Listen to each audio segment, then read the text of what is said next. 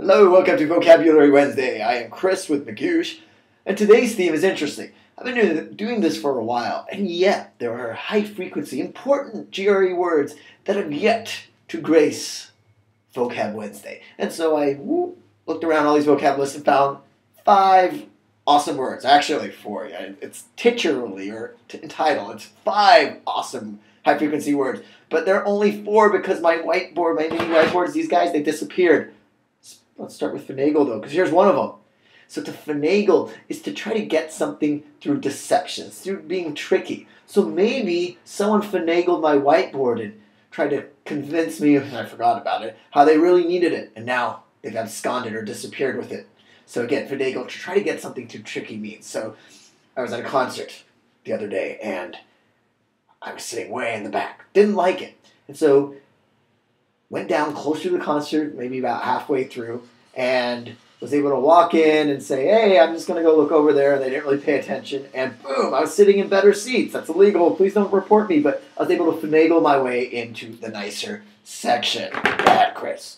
Okay, salutary. Next, again, high-frequency words. These are really important for the GRE.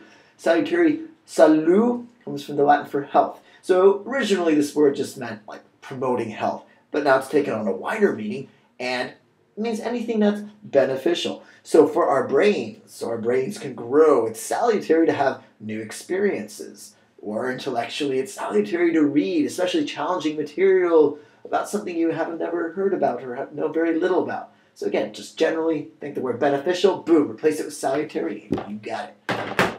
Next, inviolate. So if something is inviolate, it cannot be defied. It could not be tarnished. It is something that is held sacred. So, if for you, GRE Vocab Wednesdays are inviolate, that means if I don't come up here on Wednesday, for some reason we forgot to post the video, you're really upset. How can anyone possibly deprive you of your inviolate GRE videos? More along the lines, though, this word usually comes in the context of nationalism or patriotism. For many people in America, the American flag is inviolate. For some, maybe their anthem is inviolate, and they must, put their hand on their chest or whatnot whenever they hear it. So anything that's sacred, something that can't be broken or defiled by someone else, is inviolate. And last word, again, only 4, sorry. Onerous. Looks like 1-erous, 2-erous, 3-erous, but it's actually pronounced onerous. Has nothing to do with math, unless math is very difficult or demanding for you. Because onerous means any task or describes something that is difficult, that is demanding. Learn 3,000 GRE words, obviously an onerous task. Watch Chris's GRE Vocab Wednesday where there's only 4 really cool words, not quite so onerous. But remember, pronounce it right, nothing to do with math. It's demanding, but learning GRE doesn't have to be. Check us out, gre.magoosh.com, and I'll see you next week.